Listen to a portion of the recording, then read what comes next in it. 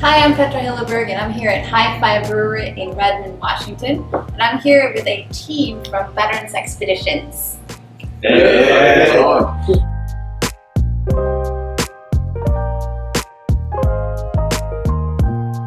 Nick, you started Veterans Expeditions. Yes. Can you tell us about what it is? Yeah, in 2010 we started Veterans Expeditions, and our thought was to get veterans outside and see where that took us. And here we are some years later. We're running 50 trips a year, getting 500 vets outside, and the whole focus is to get veterans outside and building community, and that community extends back home with veterans that come out with us.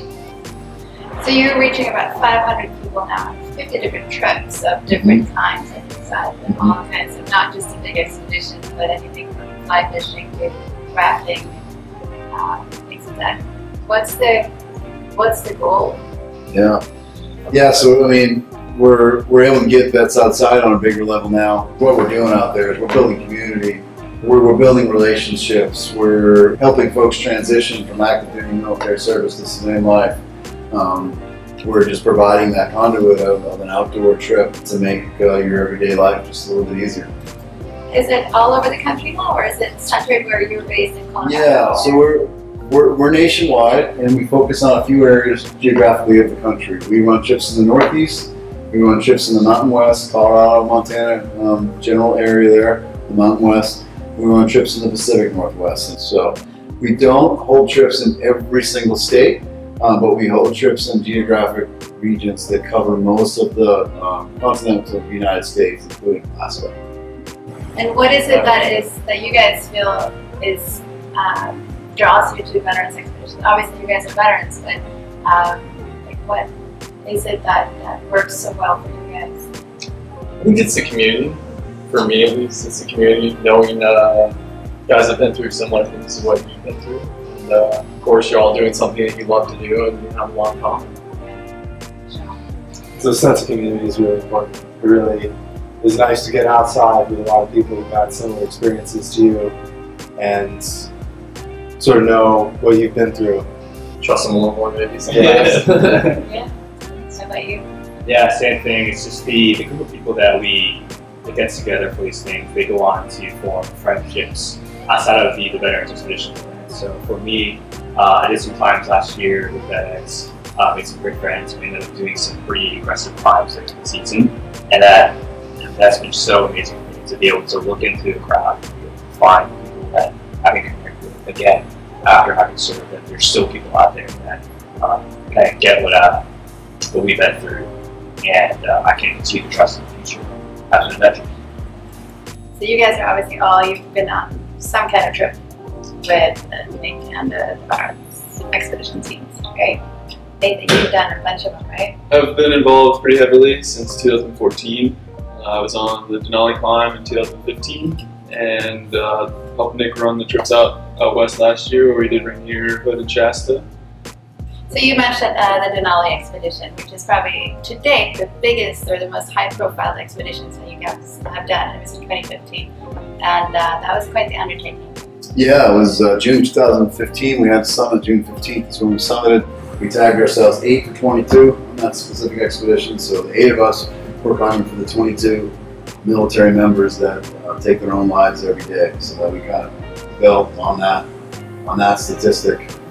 We had some pretty bad weather, and we had a decision point to make. At one point, we got the bad news that at 14,000 feet on the mountain, after already being on the mountain for 10 days or so, we got the word that bad weather was coming in and it was here to stay, and we could have a choice. Either we needed to stay or we needed to go, and staying would be a massive time commitment, and we all didn't even think about it. We were staying, and we were staying for the long haul, and that's what we did. We waited out some 2 weeks worth of weather before we finally got our chance to summit.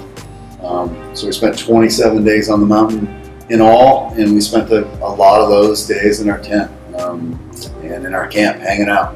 And those tents that we stayed in all that time were some Hilleberg tents. They were the Hilleberg Kerons, and they allowed us to stay. They allowed us the ability to stay on the mountain for that long. you said that tents look pretty much new, but they don't really smell it.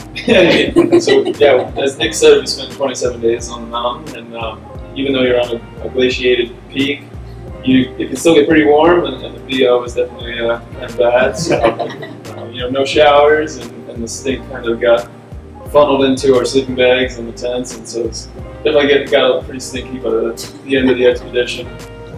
Okay. And I know one of the big trips that's coming up 2019, right, is all women's expedition on Denali, right? Yeah.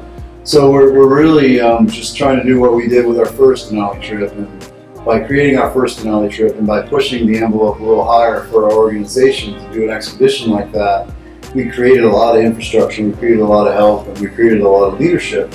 And with the women's Denali team coming up in 2019, we're essentially doing the same thing. We're increasing our numbers of women veterans that getting outside with us. We're increasing our women leadership, and for them to be able to go out as a unit by themselves with no support and figure it out much like we did, they're going to gain a lot of confidence in themselves. So if you have women that want to join but prefer to be mostly with women, then you have the support for that. Yeah, absolutely. And we've developed that support throughout the organization. We brought in a new board member, so she's always up there making sure that women veterans out there have a place at our organization and they have a seat at the table on our board. So I know that you guys have all said you plan with Nick, and then you're also a leader. So how does that work, the leadership that you have on the expeditions and on the different trips as well? Is that you hire guides, or? Yeah, I think I'll take this one. So leadership, how does it all work? How do we make this whole thing go? And essentially, what we do is we're an entirely veteran-run, veteran-led organization. We start there. So our board members are all veterans. Our leaders are all veterans. In that caveat, we partner with lots of non-vets in many capacities, and we do this as a group format. We do this as a team. We are self-groomed leaders. We spend a lot of time outdoors ourselves. We perfect our craft, and then we lead others in the outdoors. We are entirely privately funded, so our money and our funding to run trips comes from individuals and non-government entities. And so it's folks like you or anyone else out there that writes a check for any amount.